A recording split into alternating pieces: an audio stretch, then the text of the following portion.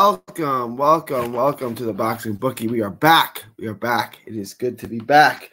All right, let's get into today's show. We got a good one. Joe Cordina, Anthony Cacace.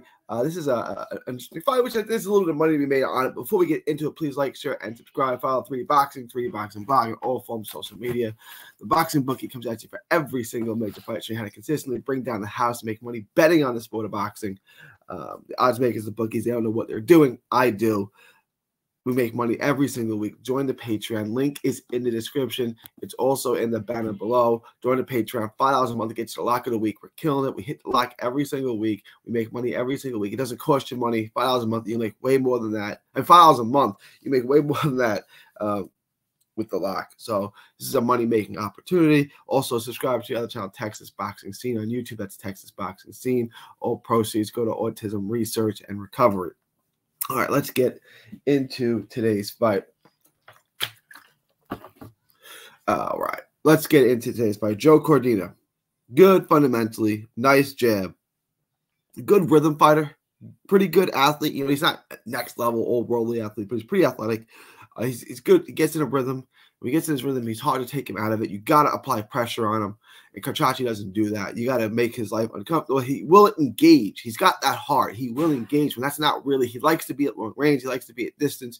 He likes to control that range. It's an interesting style match because Cacace is so long, but I don't really. Well, we'll get to Cacace in a minute. He's willing to engage in a war, which I don't think is always his best bet. I think by fighting the mid-range, fighting the long range, selecting the shots, I think is ultimately what Cordina does best. It's why he's a world champion. He's not a huge hitter, but he has sufficient pop. He couldn't really hurt Eddie Vasquez, but he's got other fights, other knockouts, other wins at a high-class level. Pretty decent speed. He's a pretty speedy guy. Again, it's not blazing speed. It's not all-world speed, but it's a strength. It's not a bug. It's a strength. He's easy to hit on the inside. This is why I don't like him on the inside. He's very easy to hit. There's not a ton of head movement on the inside. His movement is side. He works angles. He does a lot of things really well with his feet. But on the inside, it's really not his forte. And he's stationary.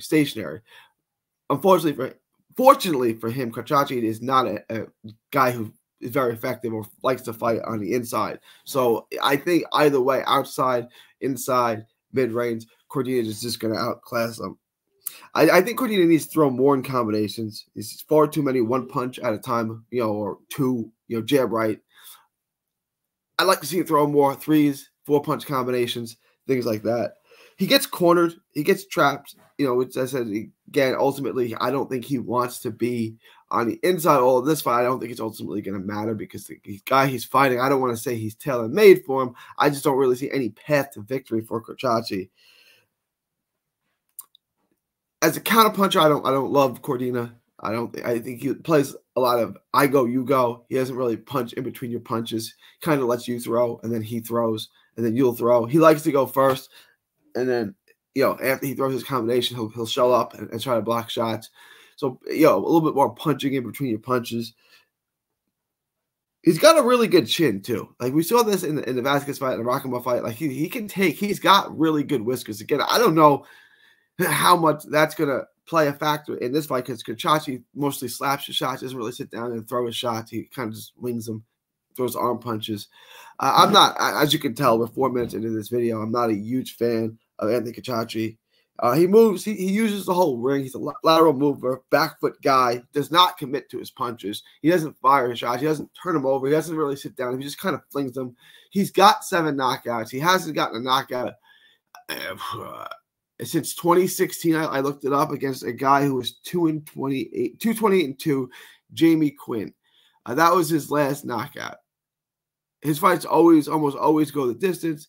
His one loss is to Martin Ward at 130. He's fought mostly at 130, but he's gone up in weight. He fought at 140 once, but mostly his entire career now, and he's 35. So he's going to be aging too as well. Has been fought at 130, so he's a lifer at the weight class. He got 7 knockouts and his 21 wins. He's not a guy that looks to hurt you. He's not a guy that literally looks to sit down. It's all off the back foot. In the last fight he had against I mean, Brzezinski, this is on ESPN.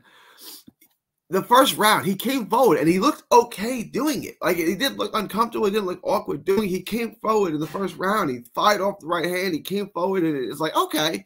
And then he goes into retreat. And it looks like, I don't want to say he's an amateur style, but he's just looking to flurry real quick, throw a jab, flick a jab. He just basically flicks his jab. And then once in a while, he'll slap a right hand in. It's really, I don't think he's a world-class fighter. I don't see really how he has any chance in this fight. He's not a high volume guy. He doesn't sit down. He doesn't have any power. He's pretty basic in his approach. He's got a quick little jab, but it's a flick. It's a flick. He can score with it. But if he can do anything other than that, he's not going to be able to win rounds with you. So he can't win rounds. He can't knock you out. He's just not at a world-class level. He's not ultra fast either. I think he's kind of slow, and he kind of lunges in at times, and he throws some sloppy shots. I don't know how he built up this record. I don't think he's even. I think Joe Cordina, although I think Joe Cordina lost to Eddie Vasquez, and Eddie Vasquez is a world-class fighter. Like, Eddie Vasquez would absolutely annihilate. He'd probably stop Cacace, and Cordina, and Vasquez isn't a hitter.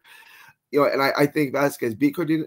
I don't even think Cacace is close to Joe Cordina's level. Joe Cordina is a top 5 guy in the weight class.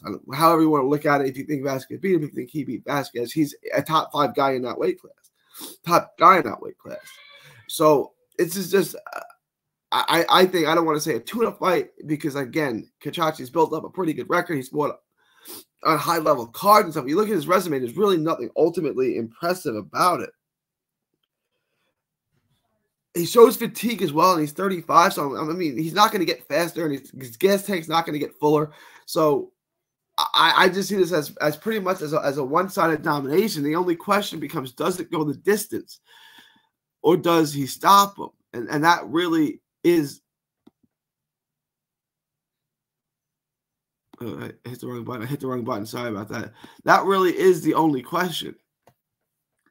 Under 10.5 is paying +190. So we're taking Joe Cordina, and I'm going to feel comfortable making this a 1x bet. A 1x bet is going to make you 150.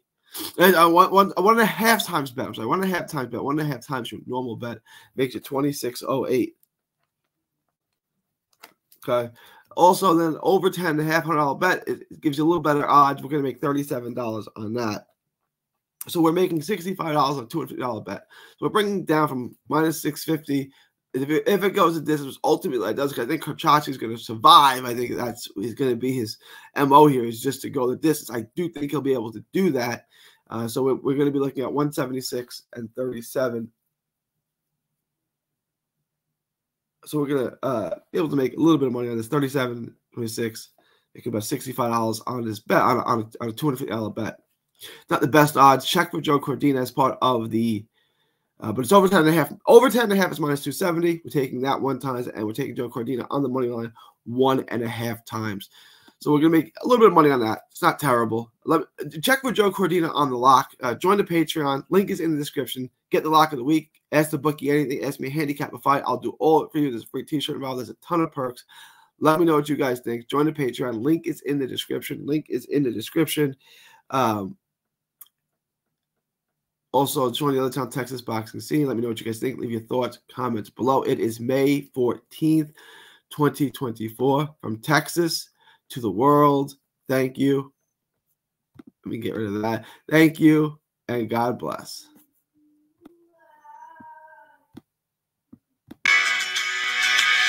Don't miss a tweet, post, story, or video. 3D Boxing is on Twitter, Instagram, and Facebook.